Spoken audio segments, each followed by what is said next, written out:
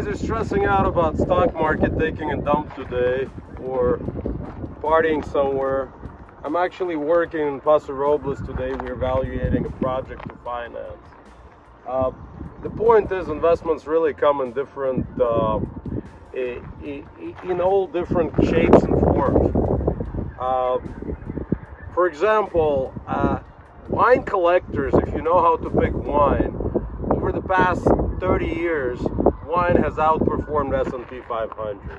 But on the real estate side, you know, this is all investable. Vineyards, we happen to finance one of these. That's what we're evaluating today, not this particular winery.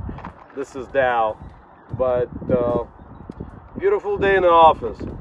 Watch your investments, guys. Subscribe and leave a comment. Thank you.